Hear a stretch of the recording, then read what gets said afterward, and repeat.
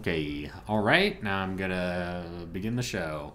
Hello, and welcome to I Choose You, the podcast about cooking and eating Pokemon.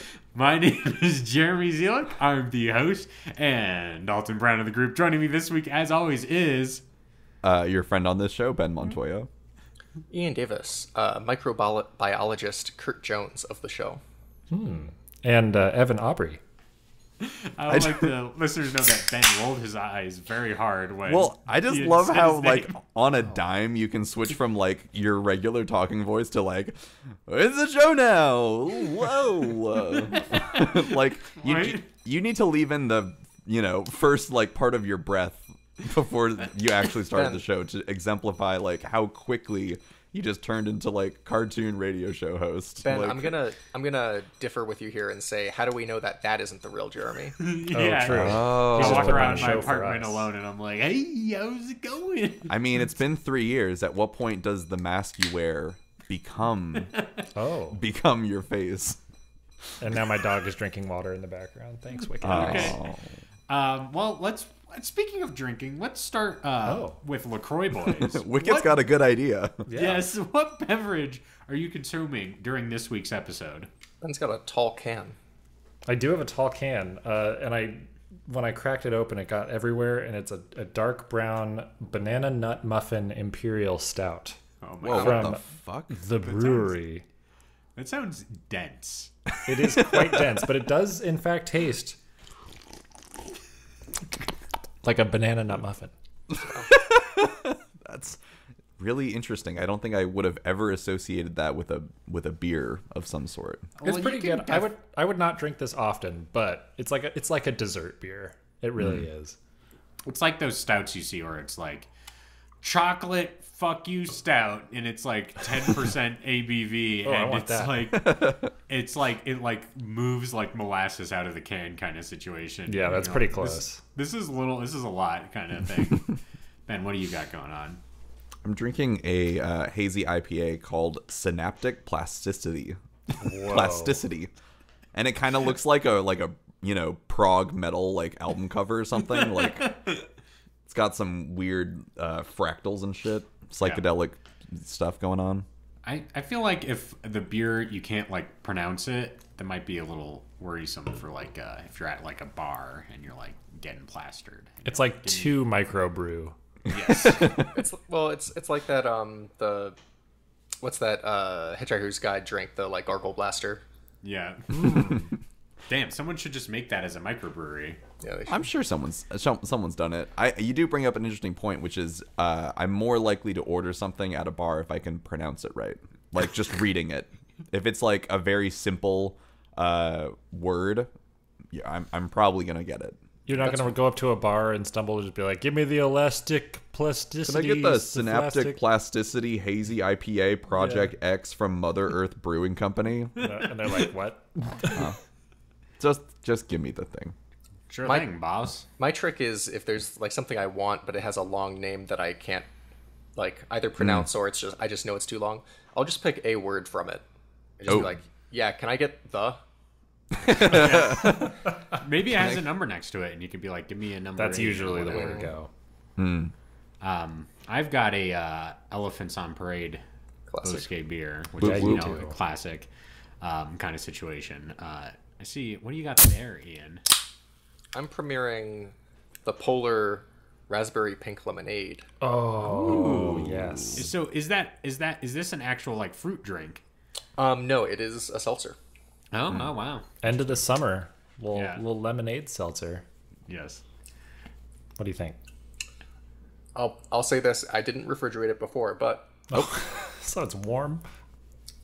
It's like slightly below room temp. It's good. Yeah, it's not too fruity. It's not too fragrant, like perfumey. It is. Good mouthfeel. Go out. Listen. Pause this episode. Go to the store. Pick some of this up. Come back. I will let the listeners down a little secret: is you don't have to pause the episode to go to a store. You could be listening to this on the way to the store. No, but not while you're buying groceries. Listeners, if you want to pause the episode, if you want to experience the show like I am right now, live on air, Pause it. So Wait until you have work really early in the morning, Sunday night, 9 p.m. Crack it open. Put this now. Wait. Unpause. Now we're back. Press play. yeah, or they have to sit in front of their computer for 90 minutes. Yeah. They get a screenshot of us. Pull it up. Maybe we should start pressing records of our show. Like, Ooh. That's not a bad idea. I actually recently purchased a like 1940s like radio drama pressed onto okay. vinyl. It's kind of you cool. said you purchased a vinyl podcast. My brother and my No. brother and me vinyl edition. Yes. But I might. I mean, that sounds like something I could do. You know how they have like nowadays to like make vinyl cool? They like have all the fun like colors and patterns like in the vinyl itself. Oh, like, yeah. Could we yeah. just press Funky Kong into the vinyl? Ooh. Yes, with the LaCroix. Yeah. What I like is like you get to the end of side one, and then we hit whale hordes. Whale hordes, male lord. You know, you've been here long enough. And then you know how sometimes records they'll like put a little sound in the like when you get to the end of it and you're waiting to turn it Oh over. yeah. It's just the sound of cans cracking repeatedly.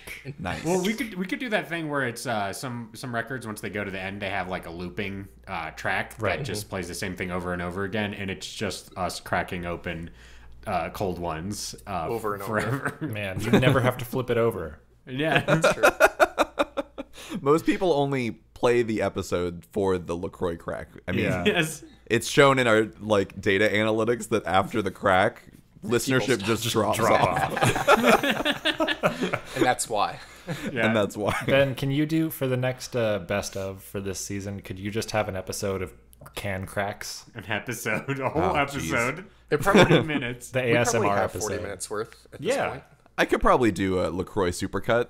I don't know if I'd want to, but I could do it. Yeah. But It's just just the like cracks. it's all the cracks, and then sometimes it's us like, oops, I spilled my drink on my pants, kind of. Yeah. But this isn't a show just about spilling drinks on your pants. It's also a show about cooking and eating Pokemon. Each week here on I Choose You, we randomly select a new Pokemon to consume, and we come here to this communal place to share our most ingenious and thoughtful recipes with one another. It's kind of a sacred place, honestly. Yes, this is. It's like a holy communion. Yeah, light a candle, put the shades down, and enjoy. Yes. Listeners, pause this episode. Go get some candles. Pour a nice glass of wine. You know the drill. So Draw this that. week we're talking about cooking and eating Aurorus, which is like a magical dinosaur that makes glowing sparkles kind of situation. Aurorus? Aurorus? It kind of sounds like you're doing like a Scooby-Doo impersonation. A rut-row. Aurorus in this episode of I Choose You at this time of year? Entirely located on this podcast feed? I hope More one of you likely guys, than you think. Jeremy, is your recipe steamed hams? No, it's not. I just thought of that right now. I should have. That'd have been funny. But yes, Aurorus, whatever, however you say it. I'm not 100% on this. If this was, if this Pokemon was the name of a beer, nobody's ordering Yes. it. Oh yeah, no one's saying Truly. that out loud. No, Yeah. no. They would say it, and they would say it incorrectly, like I am probably doing. Who won last week? Me. Evan. Why don't you start this week's show? So I had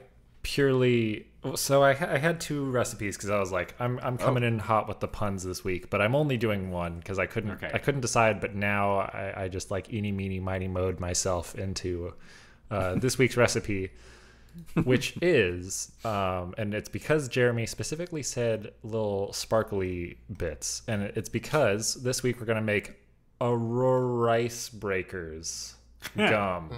Oh. Oh, so these are like the things you get out of the checkout aisle. Exactly. So you this is the big like cup that fits in your cup holder full of like little cubed gum pieces, and each of those little flavor crystals that burst open in your mouth with minty flavor come from the Aurorus on the side, right? So how do you make gum? And I world wants don't to know. know. Yeah, and unlike last week, I'll actually kind of get into it a little bit. So I went to, and this is a little bit off script because I went to just gum recipe, and bubble gum is the immediate one that people go to. So I'm going to use that as like a base, but like you can flavor it how you will. Right. So, and the first ingredient here is gum base. And I don't know what gum base is, but you're going to get a third of a cup of that. You're going to get half a cup of confectioner's sugar, some corn syrup. Instead of glycerin, we're going to take the little wavy bits off the side of the Aurorus, and that's your kind of gelatiny, glycerin-y substance. So you're going to get just a teaspoon of that. A little bit of peppermint flavoring, whatever you want to do. I think the ice crystals, the crystals on the Aurorus themselves might be a little minty fresh. We'll see. Yeah. Ooh, minty fresh. So you're gonna mix all of those things together, basically, and the glycerin, sheets and everything, and you're gonna microwave this mixture for about 45 seconds. Wait, so you when I make homemade gum, I just shove it in the microwave? Yeah, that's all you got to do. They say usually with like marshmallows, it's like you don't want to put those in the microwave because they will expand and ruin your microwave. Apparently, this gum recipe is totally safe. All right. And then you're gonna take it out and then you're gonna stir it again. And then you're gonna put it in for 5 to 10 second intervals in the microwave, just to make sure it's like completely and utterly like melted into one amalgamous like mixture. That sounds like a lot of work. I mean, you don't want to ruin your nice microwave, so you just gotta like take. What care. if I had like a gum only microwave? I mean, just in case. There's like that guy that has like Will It Blend, like his special blender for this kind of stuff. So you can go out and buy a microwave. That's fine. So then what you're going to do is you're dropping this gum mixture on top of your bed of sugar, just so it like doesn't stick to the surface that you're working with. And you just kind of knead that together, so it's like a little sugary, little minty and everything, and it's kind of like kneading dough. So at the end, it's not going to be like too like gummy and sticky on your hands, and you'll have like a good enough piece to work with, right? And then you're going to just roll it into like a snake, really long like snake shape, and you're just going to do like little chops. And then you take each of those little chops and you like press it into a cube, and then you just kind of let it sit for a little bit, and then you toss those into your coffee mug shaped gum holder, and you're ready to go. Ian, I've never kept like the gum cup holder device in my car, but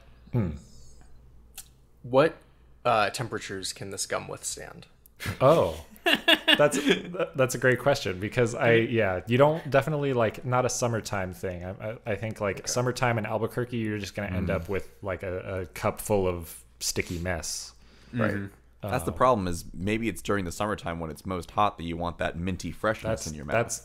That's a fair point. Yeah. I guess at that your point, internal temperature down. I've never kept gum in my car just in general.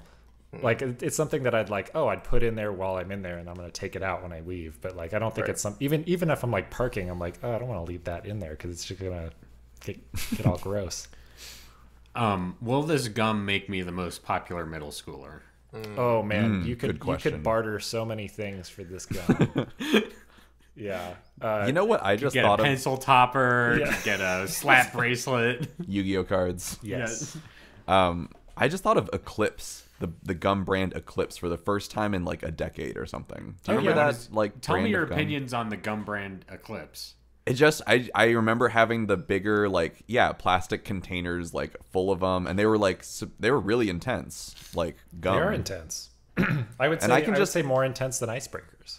Yes. Well, and I was gonna say, like, Aurorus, to me, like, you just nailed it right on the head. Like, this dinosaur just like exudes like minty, icy, goodness. And I'm even willing to say that like your gum probably would be more in the 5 gum territory in terms of like intensity. It would just blast you. Like, that's where you're taking me right now. I'm going to be rolling like, down blasted. like a hill of small balls, and giant speakers are going to be pounding on me as I do it. Like, you just threw me off a cliff into the avalanche. That's what you just did. Yeah. Man, that's a great submerged in a pile of goo. Do you guys remember I know like we all are familiar with the Listerine, like the strips that melt in your mouth. But do you remember the balls, like the gel, like the explosive balls that? Oh, Yeah. I think I do. I do remember those. Are Yeah, they like mouthwash gushers? they kind of came in like Tic Tac like boxes. Yeah. But you just like pop one of those, and it just like pops like a boba in your mouth. Like a mouthwash boba. Yeah. Yes, they are like boba shit. So, and it's funny because I haven't had the Listerine ones in a while, but my mom really loves. I think she gets them at Trader Joe's, and they're just like these tiny. They're like salmon roe egg sized like balls of just pure like peppermint or spearmint. Oh my God. And it like It almost sounds burns you. intense. It almost burns your mouth when you pop it open, but it's like I'm so minty fresh right now. I need to know if the children these days know about the 5-gum ads, because when we were in middle school, like they're everywhere, and it was like for every YouTube video when I was watching, I don't know, some garbage on cable, it was like, God, you gotta have this fucking gum, and I feel like they never lived up to the hype of this advertising. Well, they had such a slick little box too that you like with thumb open, and you're like, oh shit. Got every little. They had 3 rows of 5. Do you think the people that like those commercials and that packaging appealed to are now all addicted to like Juuls? Ooh. I feel like it's like a 5-gum to Juul pipeline. Ooh, that's an interesting theory. That's and that's possible, but Juuls are now illegal. So Well, the vapes, yes, Yeah, flavored disposable vapes. vapes. Yes. Yeah. I can ask my kids this week if they know about 5-gum. There was a weird, well, you should like be like, do you know the experience to chew 5-gum? And they're like, what are you talking about? And you like start throwing ice cubes at them or something. I did. What's it like to chew 5 gum? Last week, I can't remember how it came up, but I was like, someone was talking about shuffling, and I was like, oh, like you guys are familiar with the party rock anthem. Did you just like bust out the move in the middle of it? I never did perfect my shuffling technique, but the kids were like kind of cold on it. They were like, "What are you talking about?" And so I played them the song, and then they were like, "Oh yeah, like I guess I was like 1 They're when not this party came out." rocking in the house tonight. They aren't. I guess I was like 1. I guess I remember like hearing this when I was in the womb. Yeah, shuffling Maybe around I was in there. conceived to this song. That is likely. First. Did you tell them that LMFAO is a uncle-nephew unit? I got to be honest. After I got that lukewarm reaction on that song, I was like, "All right, all I said a few times was like, I gotta culture you guys," and then we moved on. Collar pull and move on. Yes. Yeah. So about the icebreaker gum, those usually they're like cubes, right? Yeah. If I'm remembering correctly. Will this also be a cube experience? Absolutely, yeah. So once you in your snake form, you chop them up, and then you have to like do the thing with like you have to manually kind of like pinch it into your little cube. But yes, absolutely. And so I don't know about you, but I always thought that the icebreaker cubes were like not big enough. So you can make them as big as you want. You could just be chomping the largest piece of gum you need. This is a 2 by 2 by 2 inch cube that I'm going to eat. Yeah. I gotta Ian violently raises his hand. You can't tell me you're making a fucking cube and then you're gonna shove that in your round cup holder. Oh no. This ends Square now. peg round hole. Yeah. Well, we're going to square that circle, Ian, by making the cup holder bigger than the cube, and then it can fit inside of it. I lost myself there. What happened? I think the answer is square cup holders. Yeah, for all of your square drinks. That way, like maybe like the tension to hug a coffee cup is even more, like on the corners, and then it doesn't spill in your car. Right. Well, when I'm on tour with Zoltan, he like this last tour he subsisted mostly on bagels and milk. Like every day had to get a half gallon of milk, and he would just drink that. Gallon a day. So if you had a square cup holder, he could get like the pint size, and that would fit perfectly. You just put a quart of milk directly into your car as you're driving along, and then you have a fun like crazy straw that goes from it to your mouth. That's disgusting. All right, gum. Okay, who's next? Let's say Ben is. Ben, what's your recipe? All right. Well, interesting that we're keeping, that Evan brought up, some snacks that you might have as a, child tween, maybe moving gum into a snack, but I mean, gum is snack adjacent. I am so hungry. I'm glad I have this duck with a nose ring. That's bubble yum for the children right there. God damn it. I think it's a kind of I don't speak to children very often. The most recent time I spoke to someone who was under the age of 18 was like 2 weeks ago, and it was someone's kids, and they're asking me questions about And it stuff. wasn't about gum. No, they didn't ask anything about gum. They thought it was crazy that I've gone on 10-mile hikes. They're like, wow, you can walk that much? And it's it's not that man, bad. kids these days. Yeah, They didn't say, Jeremy, isn't it crazy how with the zebra stripe gum it loses flavor after about 2 minutes? Yes. But it's so cool. Yeah, It's so cool. and then I tell them, then it's like, the best gum are those like Trident, like tiny little rectangles that come in like a 32 pack. The layers? You just No, and not like, the layers. Oh, not the regular layers, just Trident. like regular ones. Like economy sized. Like, Yes. Yeah. And what's great about them is they last a while, but they're so small you keep shoving them in your mouth until you got like a jumbo wad in there that you just like keep around for a while. Guys, we're forgetting about bubble tape, where you would just take a bite out of the roll. Right. Shit. Yes. That was, man, I loved being like, you show up to your construction job and then you're like, oh, whoops, I grabbed the wrong tape this morning. But you're like, this is still 3 feet long. I can use it as a yardstick. God damn it. And then you split it up with your construction buddies after it. Yes. You have a nice Yeah. snack. You're all As a sitting on snack. the steel Yeah. beam and chewing on gum together. Yeah, really you're all do sitting think- like on a steel beam for like lunch, and you roll it down the line, and you all start eating it at the same time. But it's like if you all had like a really long sandwich and you're all Yes. eating Yeah. it like Yes.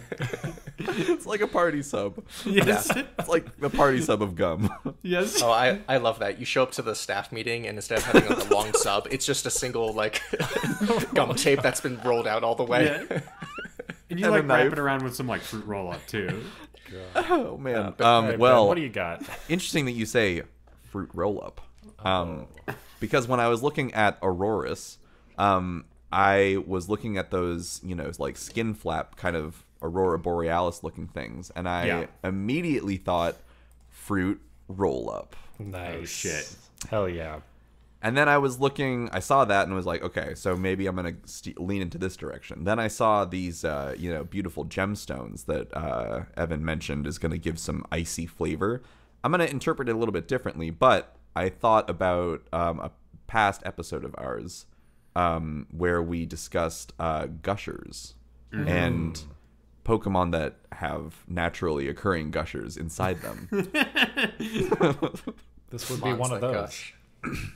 So, yes, I was thinking that this would be one of those. I did also I did see that the crystals, quote, the crystals on its body produce freezing air as cold as minus 240 degrees Fahrenheit, which is very cold. So I'm going to recommend that, you can enjoy these natural gushers, but you have to be very careful at removing them and then also letting them thaw, because otherwise you'll get frostbite. That sounds like colder than dry ice. Yeah, I think it is. Have you guys had have you ever frozen gushers? Oh, no, I Is have that not. is that like people haven't. freezing Oreos? Is that like a sensation Well, that people do? It just sounds not good, though, honestly. Sounds hard. No, Like but you get a bite into it, and you're like, chunk, and then you're like, your mouth chips open. consider this. Have you guys ever had frozen grapes? Yes. Yeah. I've That's a used them in delightful snack. I've used those in wine, but I've never like eaten frozen grapes. Oh, it's in the heat of summer, what a nice little treat to yourself. Oh. And isn't a grape just nature's gusher? Fair In a point. manner of speaking, yes. But I also think that like the natural inherent qualities of a man-made, mass-produced gusher is that it's filled with liquid, and then when you freeze it, the liquid becomes a solid. Then Wouldn't the gel part, the outer layer of the gusher, wouldn't that become hard to eat if it's frozen? Well, you could suck on it and then it melts in your mouth. So It's like a I reverse want a soup hard dumpling. candy. But Oh. it's All right, side tangent. Do you think that the liquid of the gusher, when it freezes, it would expand and like rip the... It's like when you put a soda in the freezer. They explode. Yes. Anyway, so I was thinking of these two ideas, fruit roll-up, gusher. I tried looking up, if anyone had tried to do this before, like combine these two snacks, maybe create a natural gusher out of fruit roll-up. And what I found was a monstrosity, which is known as the super gusher. Oh, yes. Which is actually a different kind of fruit roll-up. It's more like the foot by the foot roll-ups.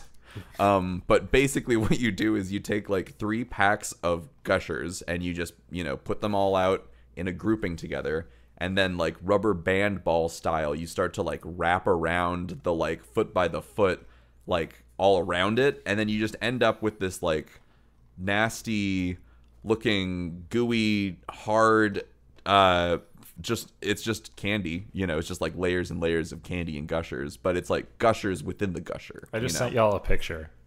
Thank you. It's not pretty. It's not professional.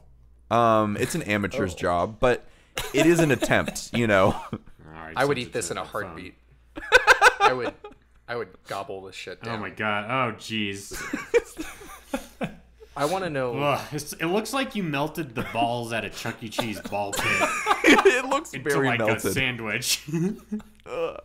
I thought like with the fruit by the foot, you would like lay out the fruit by the foot, gum tape style, and then place the gushers single file all the way down, and then roll that. Yeah, I don't know. There's this. I don't know. So how about this? You get the fruit roll-ups and you like lay them next to each other, and then use the fruit by the foot as like tape, so you can connect the fruit roll-ups together. Just using it like gauze or What about medical tape. Yes. What about you take the fruit by the square? The ones you hold up to your face. Fruit roll-up. Yeah. Fruit roll-up. Yeah. And square. You lay down the gushers on it, roll it up. You got like a fruit taquito. Yeah. Oh. A nice gusher cigar, if you will. Good little fruit spliff. Yes. A gush cigar. Yeah. So I saw that and was like, okay, well, this seems a little bit crazy, but maybe there's something here in terms of a gusher within a gusher. You know what I mean? And then I started looking at other recipes, and I found this video from Eater called How to Turn Fruit Roll-Ups into Gusher Shots. You can do this.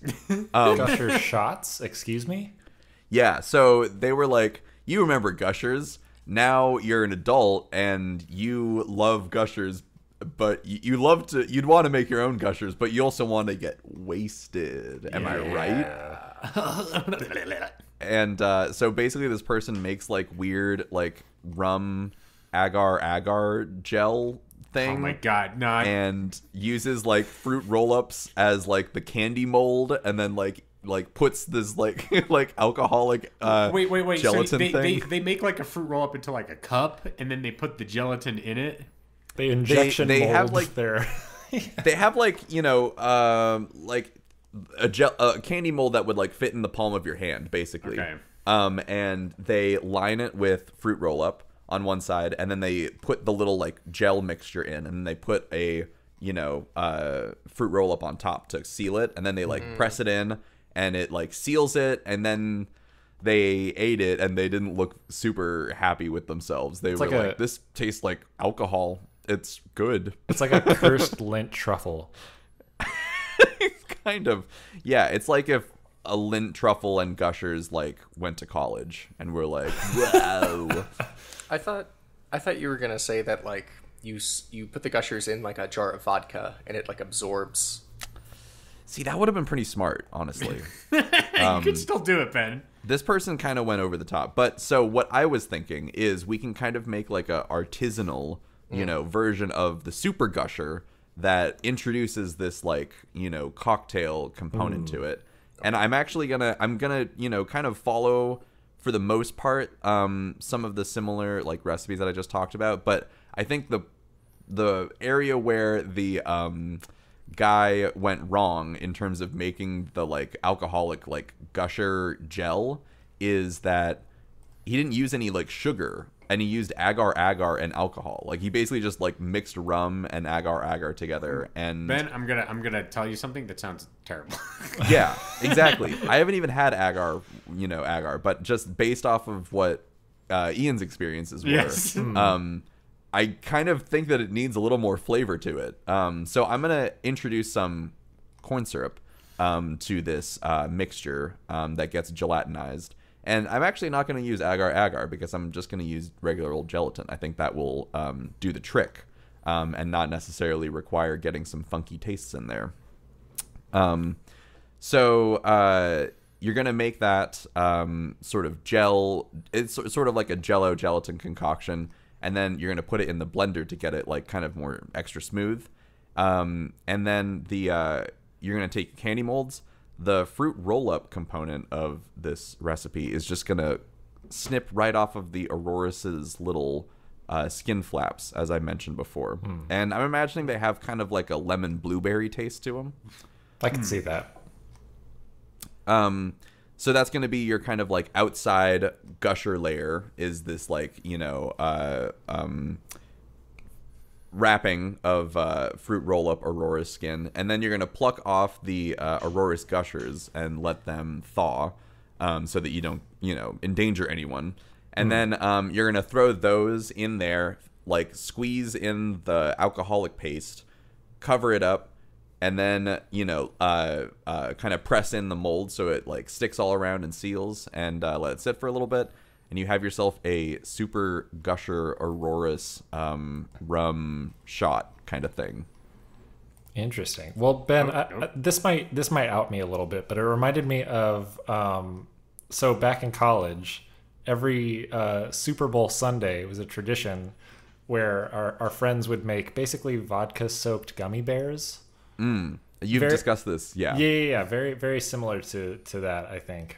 In the past. And then there was one year where we basically tried to take this concoction and fill it inside of like a banana peel because we wanted it to come out eventually like the shape of a banana. We were so close. And then we put it in the freezer to like have it set. So it's like all like coming together in my mind in like a weird cursed way.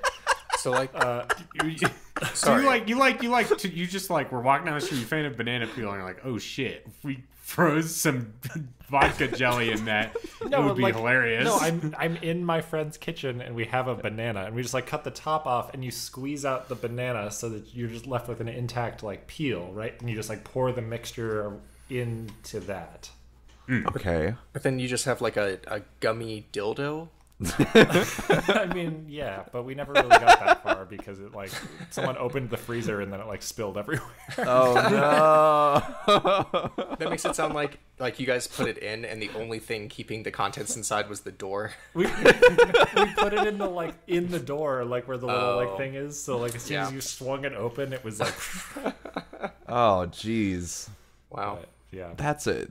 I'm perplexed. I can't imagine the need to make something banana shaped just via freezer. Yeah, like I said, I'm outing myself a little bit, and I feel like last time Ian came and visited, it was like too much, and he learned too much. The thought that he knows too much. The thought that just crossed my mind is like, of the four of us, I feel like Ben, Jeremy, and I like probably had a very similar like vibe of our college experience, and then Evan was just like blacked out. Well, we all went to the same college. Yes. Except for Evan. Right. So are you proposing that if we all went to like, I'm sorry, Evan, the Seattle University. Thank you. That we all would have just like gone fucking hard with our like frozen banana shaped cocktails. Maybe, but like I was honestly the one on the sidelines. I was watching all of this unfold. The story really. Changes. Bystander. Interesting. That's not what I saw at January New Year's 2020. Hey, we don't talk about that. Okay. I look. Anyway, I would call this concoction the Funky Kong, the jelly banana. Yeah, or you wouldn't call it the Candy Kong? Oh shit! Yeah, I would. That's And they'd really be like, good. And then they'd be like, "Who are you talking about?" And then I would Google Candy Kong and then show them a CGI monkey with the giant bazongas, and they'll be like, "Why are you telling me this?" Okay, Ian, what's your recipe? Well, as you know, I am microbiologist Kurt Jones, who in the year of our Lord 1988 did develop the concept and technology to create Dippin' Dots. Oh shit! Oh, all right. Ice cream of the future. Yes. Exactly. All And right. before I get in, I went to Dippin' Dots website and I went to the history page, and I just wanted to read you the most recent saga. The most recent saga? Well, you know, they kind of account from the year 1988 all the way to the present day, so I just wanted to read you the last paragraph. Updated Okay. September 2nd. Yeah. Today, Dippin' Dots is a part of J&J Snack Foods, blah, blah, blah, blah, blah. With over 30 years in business, new generations of Dippin' Dots fans emerge, influenced by their young adult parents who grew up eating Dippin' Dots. Now catering to a generation who does not know a world without Dippin' Dots, the company... What would this world possibly be like without astronaut ice cream? Can you believe that? Oh my god, we're old. I mean, we weren't even alive when Dippin' Dots was invented, apparently. I didn't know. Yeah. We've been living in the future this whole time. It's truly remarkable. So when I was looking at Aurorus, I too was attracted to the ice bumps on its body. But I was thinking well, how can we use these? And so my mind went to frozen nitrogen ice cream. Nice. And as I'm sure you are aware, that is the technology that makes the Dippin' Dot possible. So when microbiologist Kurt Jones... Wait. Okay, I just want to say something. Yeah. A microbiologist invented Dippin' Dots? Was he looking Small. at amoebas or something and was like, what if I ate them or something? No, he It was like, like, how can I make ice cream small? Yeah. I'm glad you asked, Jeremy, because, and I quote, microbiologist Kurt Jones invented the beaded ice cream concept in 1988 when he used his knowledge of cryogenic technology and his love of ice cream to create Dippin' Dots. So it's truly a passion project.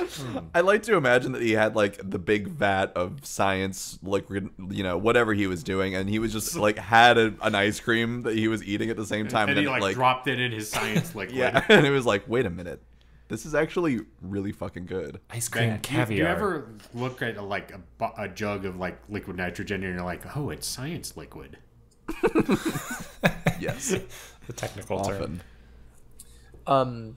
In my research for a homemade Dippin' Dots recipe, it's clear that the patent is still shut up tight for how they actually make Dippin' Dots, because the first recipe I found was mix honey with plain Greek yogurt and then pipette it onto a tray and freeze that. No, And wrong. I was like, that's not a fucking ice cream snack. What? That's lying. Oh. And then the one, first of all, that's frozen yogurt. right? And then the other recipe I found does, to their benefit, use liquid nitrogen, but in no way, there's no warning on the site hey, handle this with care, or even how do you use it. It's just yeah, get your melted ice cream mix and just pour that shit into the liquid nitrogen. And I'm no. that's not how you make Dippin' Dots. I'm gonna throw some fun facts at you. Oh shit.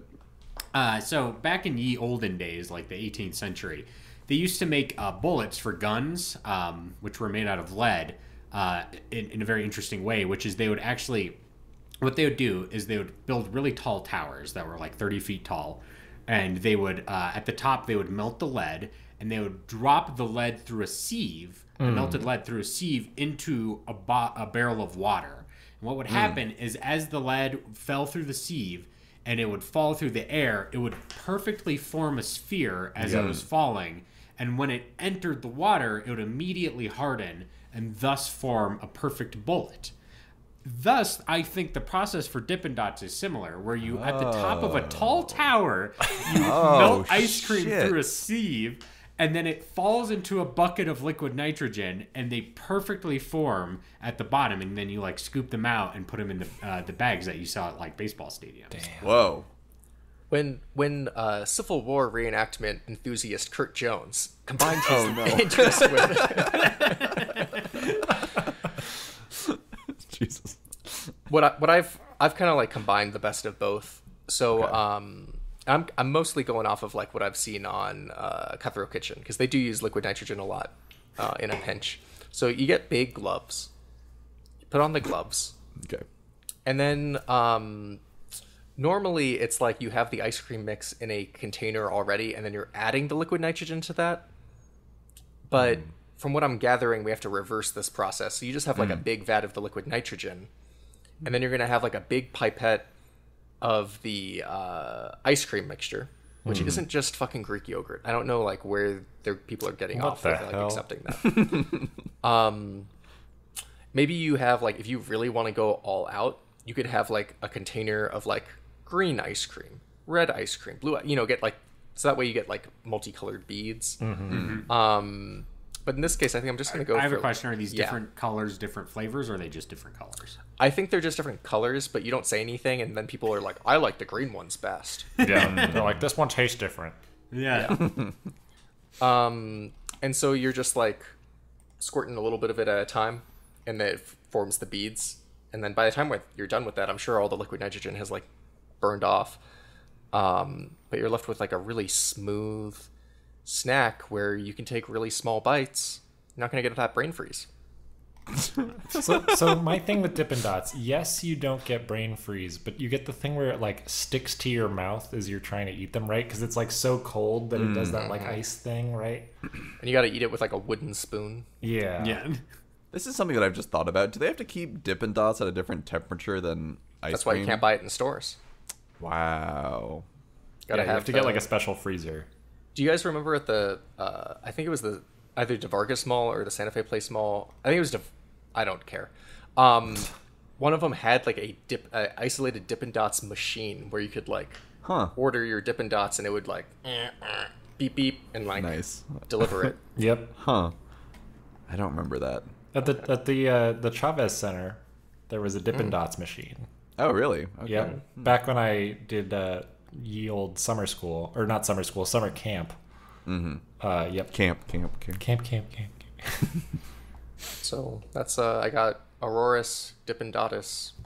Ooh. Dippin' Dots. I like that. Yes. Going back to its origins, its Latin roots. I am a microbiologist after all. That is true. Well, Jeremy. Yeah, I'm last. My recipe is not a snack or snack related. So again, I'm working a little backwards from kind of the name and the actual like conceit here. But I was thinking to myself, and a little earlier this year, I went to a little country called Spain. Did you? Why didn't I hear about this? Oh, God you damn won't it. hear the end of it. And frequently you would get rice dishes there, like paella, for example, or Nice. like squid ink rice. Where it's Squid like- ink. Yes. Oh, Yes. Oh, okay. some squid kids might partake. Yes. And do you know what rice is in Spanish? Aurorus. Arroz. Yes. So this week we're gonna make Aurorus Nice. with a Z at the end. Oh. Where does the nice. ink come from? Well, I didn't say. Those were examples. This is my own recipe. Okay. And I'm basing it on a recipe called arroz caldo, which is basically, it's kind of like a rice soup kind of situation where the rice is the base and it has like chicken and stuff in it. Nice. So we're gonna replace the chicken with the Aurorus to make our Auroros.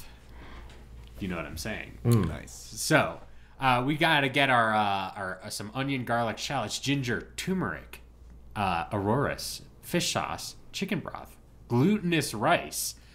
They use green rice in this recipe, and what I'm hoping is that, perhaps in the Pokemon world, which is a magical land of many fantastic things, that we could perhaps produce a blue rice Yeah. to match the color the Aurorus kind of situation that we're meeting out here.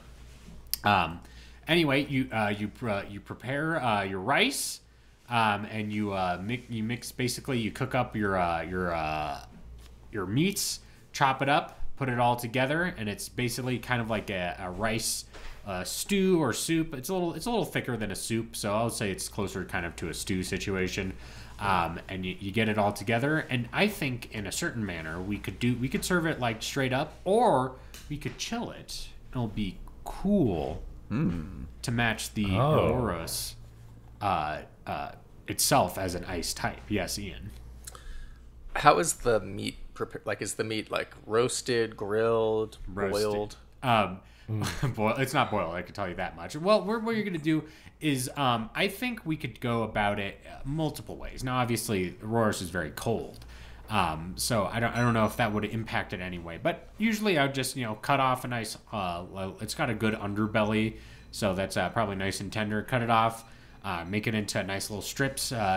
Grill it really quick so you get a little bit of char on there, and then you chop it up so it's nice and fine. So you if you had a bit in a spoon, you'd just eat it. You wouldn't have to cut it or anything. And then bada bing, bada boom, you're good to go. Yes, Ian, you have another question?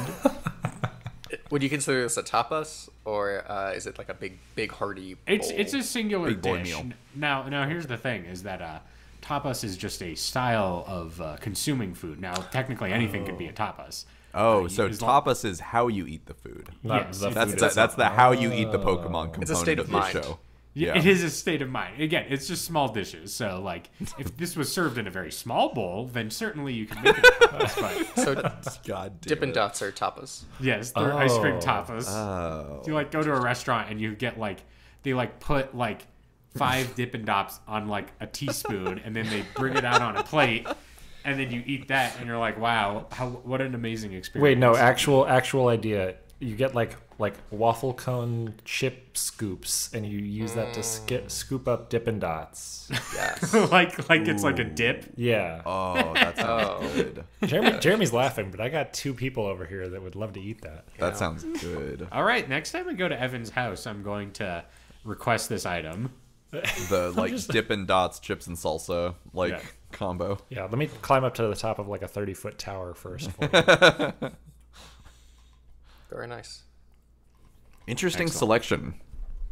Yeah. Do you want me to review our choices for this week's show? Please, Yes, I already indubitably. forgot what Evan did. How could you forget? It was the main thrust of the first third of the show. Anyway, Evan made Aurorus Icebreaker Gum. That's right. Ben made Alcoholic Aurorus Fruit Roll-Up Super Gusher. Super Gusher. Okay, I was trying to remember how you phrased Ultima it exactly. Gusher, maybe. Yes. Ian Davis brought us Aurorus Dippin' Dots, and for me, we have Auroroth. So, please, vote for your favorite recipe. Uh-oh. And while we're waiting for the results, my other recipe was going to be Aurorus Patch Mons. Oh. Is this like Sour Patch Kids? Yeah. I like that. I like that. We have a conundrum here. Is it a tie or is it broken? Someone It's vote a tie. twice? Oh. You could say our system might be broken, but it is a tie. It's a 4-way tie. Everyone voted for someone else. Twitter poll. Is this the first 4-way tie? No, we For it's of the season, I think. Yes, of the for season, sure. sure. Yeah. Very Well, nice. I think we just gotta leave it to the people. I'll put a poll on Twitter the day after this episode drops, and then we'll leave it to the unwashed masses to decide who has the best recipe this week. All right, Now, Jeremy, you need to post. You got to be true to it, because whenever you recap, you're like, "Oh yeah, Ian's a pile of shit," and then also and then you just The full thing rehash in your detail. episode. So you better get the titles exactly. Okay, right so for first our of all, dishes. there's a 50-character limit on Twitter polls. And Jeremy So uses I don't all know if 50 I'll be able to characters fit for in his. Ben's Aurorus Fruit Roll-Up Super Gusher. I might just say Super Gusher. I don't know. And I might win. Yeah, So- that's true. I voted for you. I voted for Super Gusher. Fuck yeah. All right. Well, let's move on to the next section of the show, which is called Whale Lord's Mail Horde, where we read your comments, questions, and emails sent into ichoosepod@gmail.com. Evan, I've heard tell that we have a recipe from Mike. I again reprising my role as Mr. Mike. Hey, Icy Boys, no recipe this time, but every time the topic of eating a long neck comes up, I have one thought and one thought only. What's up with that neck meat? Probably real tender, right? Either that or gigantic dinosaur drumsticks, Fred Flintstone style. Yum, yum. I feel the same way about giraffes. Thank you, Chef Mike. What? Oh, no. I like that he called them long necks, which is what they're called in the Land Before Time movies. I can definitely imagine it, like, if you were Fred Flintstone and you got really hungry and you started looking over at the, long necks as they were. Just like, chomping on some neck. The way that it would, like, food mirage would be like, giant drumstick that ends Fruit in roll the head. Yeah. Do you think Fred Flintstone is really hungry at work and he, like, eats the dinosaur he uses as, like, a crane? Definitely. Like, just takes a chunk out of it. Yeah, just starts chomping on it. All right.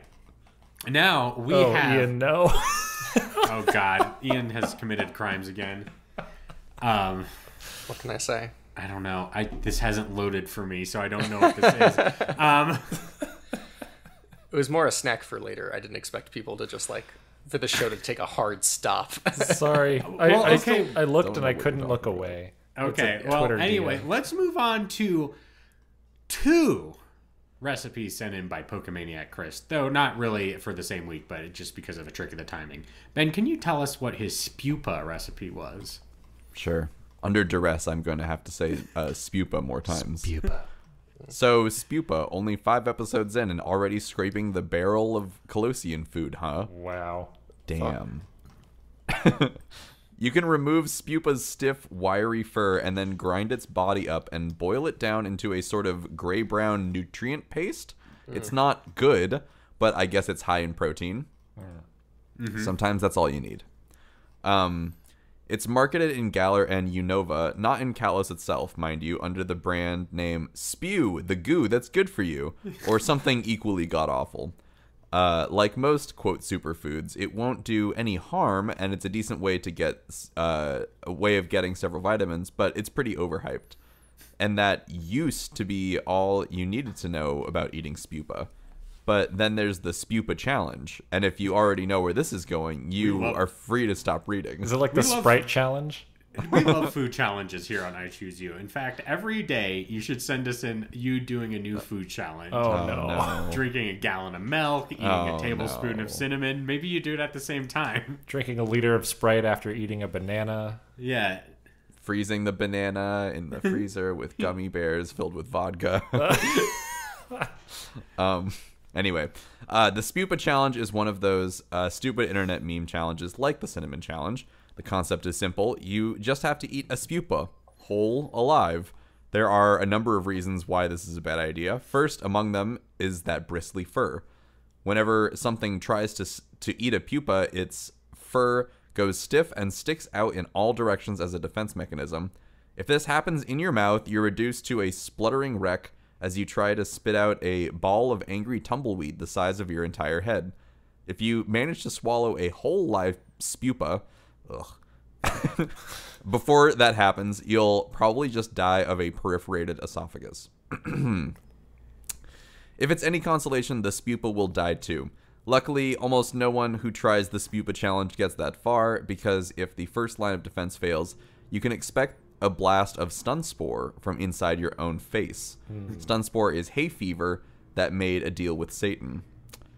The basic symptoms are uncontrollable, sneezing and periodic muscle spasms, but at point-blank range, it can get so much worse. Nosebleeds, vomiting, muscle pain, full-body rash. It can even weaken your immune system and leave you vulnerable to secondary infections for weeks after. The point is, Pokemon and food are both about adventure, but some adventures are not worth it. So no matter how funny it'll be on TikTok, Kalos has so much better food, and if you must have spupa, stick to the gray paste. You can always wash it down with some watermelon LaCroix.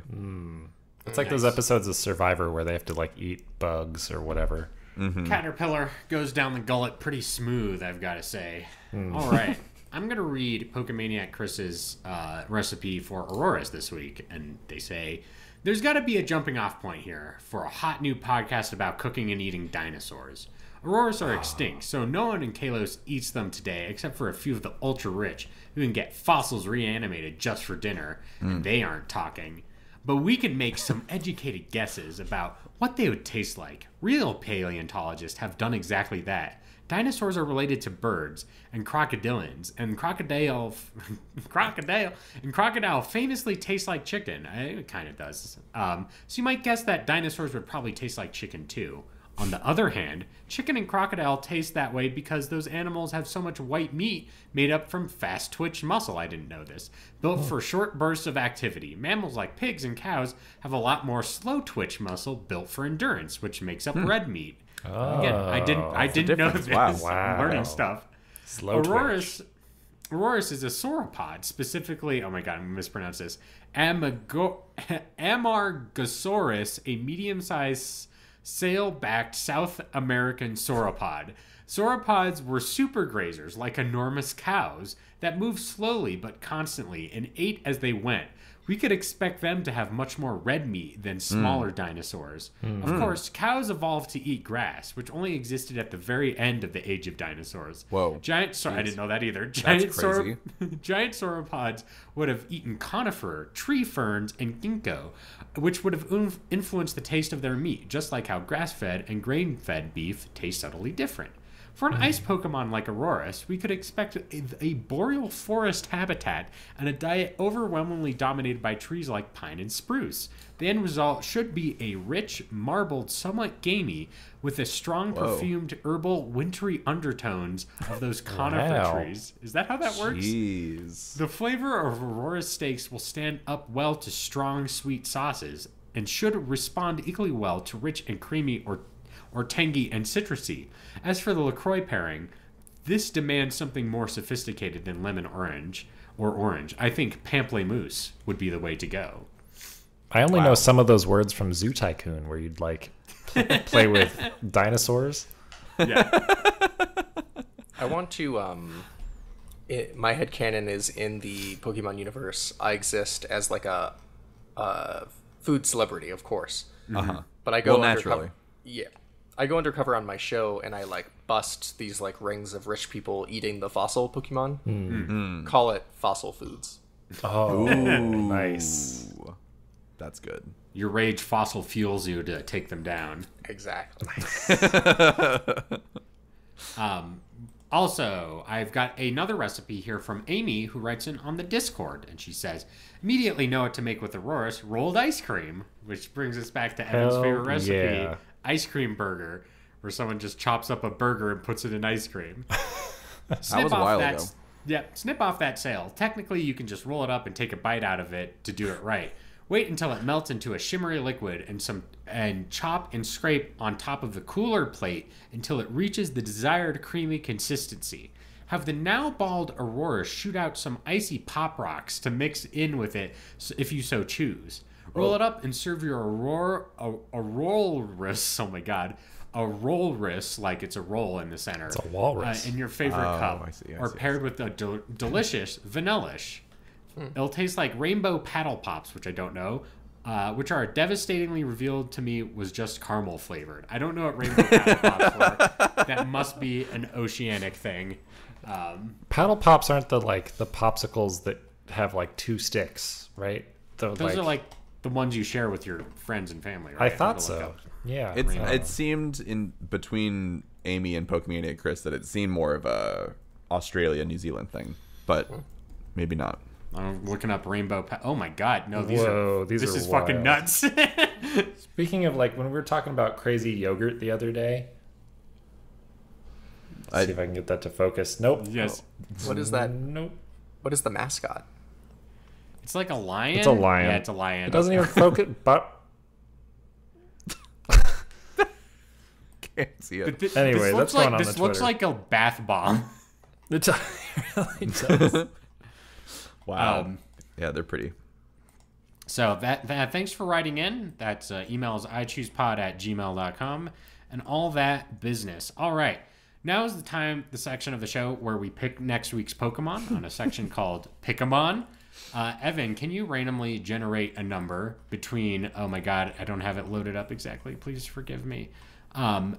650 and 721. I can indeed. Next week will be 655. 655, you say? Why, Evan, that means we're going to do Delphox, which is the final evolution of Phoenix. Nice. It's a That's fire not true. wizard. I thought the final evolution of that one is like Braixen or something. No. No, this is the Fox Wizard. Yes. Fox Witch. According to the gender ratio, it's 87% male. So I'm gonna go with wizard Mage? on that one. I don't know. It's got a lot of hair coming out of its ears, which also makes me think it's more male oriented. All right. That covers it for all the main sections of the show. Now is time for plugs. Tell us about your shit, Ben. You can follow me on Twitter at Ben C. Montoya, where you'll probably see something along the lines of a podcast that I produced that just recently came out. And it is called America's Dead. It's about the Grateful Dead. And I spent a few months working on it, and I am really interested to hear what people think about it. I'm excited that it's out in the world, and you can hear interviews with the likes of Ezra Koenig from Vampire Weekend, the folks from Animal Collective, Mac DeMarco. You can hear me interview Branford Marsalis, which is pretty fun. And all sorts of other stuff about the Grateful Dead and adjacent Grateful Dead stuff. So you can listen to that. It's called America's Dead from Sonos. And you can also listen to a podcast called Remotely Curious, where it was produced by my partner Asia. And in the most recent episode, Travis McElroy and Teresa McElroy of the McElroy family answered questions about working from home, and you might say, hey, that's kind of boring, but then you're like, hey, there's actually two icy hosts that are featured in that episode asking for advice. And you can hear Travis McElroy tell Ian Davis that he needs softer potato chips and that he should stop drinking LaCroix. So there's that. If he only knew. So you can listen to that at Remotely Curious by Dropbox. All right, cool. Evan. I'm going to promote this tweet that I've been nonstop laughing at for like the last week, which is Project Grizzly. In the 1990s, someone had made a suit of armor to deter grizzly bear attacks, and it's just like a video of him getting the shit beat out of him to like test this armor. It's incredible. Nice. Highly recommend. Follow me on Twitter at @E_Van Aubrey. Yes, Nice. E_Van Aubrey, and that Twitter account that posted it, highly recommended. It's called Psychotronica. Yeah, I've been following it for a couple of years. It's a lot of fun. Nice. Ian. This week, I'd like to direct your attention to my wedding photography business, Ian Reynolds Photography. I am taking bookings. So if you're listening to this show and you're like, you know, I need a real funny person to take my photos at my wedding, you could listen. If you've ever wanted a celebrity to photograph your wedding, Damn. you can hire me for a very reasonable rate. For the year of our Lord, 2023, 2024. Pretty much any time that is like after you listen to this, you can book me. If you're out of state, literally, like, if you put me in a hotel and you pay for my flight there and back, I will do it for like that cost. Dang. Pretty good deal for you if you know what the wedding industry costs these days. Let's have some fun. IanReynoldsPhotography.com or Ian Reynolds Photo on Instagram. Nice. Cool. All right, you can follow me at Velocity Prime 1 on Twitter, and you can check out my writings at the-avocado.org, Jeremy Zelick. That's the-avocado.org, Jeremy Zelick. All right, time to wrap up the show. This has been I Choose You, the podcast about cooking and eating Pokemon. You can find us on your favorite podcast apps, including Apple Podcasts, Google Play, Stitcher, Spotify, or your podcast catcher of choice. If you like our show, make sure to hit us with a 5-star review on Apple Podcasts and Spotify to help us go up the ranks. If you want more I Choose You goodness, may I suggest checking out our social media pages, I Choose Pod on Facebook, Twitter, Instagram, YouTube, and TikTok. Hang out with fellow choosies, send us recipes, see weird posts that we make. All that on our social media pages. If you want to be a part of the I Choose You community, may I suggest going to the I Choose You Discord. Links are available in the episode description, and you can go there, hang out, send in recipes, participate in game nights, all that fun stuff on the I Choose You Discord. Lastly, but not leastly, make sure to check out our official website, ichooseyou.menu. ichooseyou.menu has a full episode archive and merch store, all designed by one Evan Aubrey. Whoop, whoop. Holy shit. Check it out at ichooseyou.menu. I think that covers everything for the show. So I've been your host and Alton Brown of the group, Jeremy Zielik. I've been your friend of this show, Ben Montoya. I've been your microbiologist, Ian Davis. And Evan Aubrey. And to all the choosies out there in Radioland, in a while, Totodile. Aw. Yeah, I choose you. Yeah, I choose you.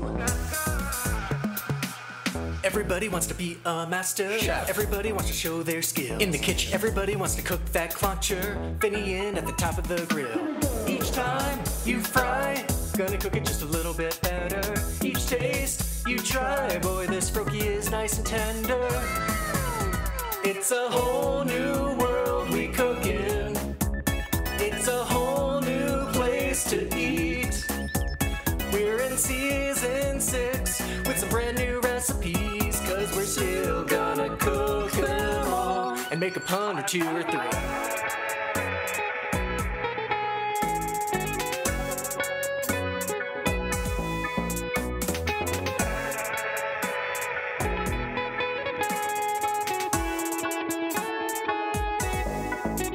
It's a whole new world we cook in.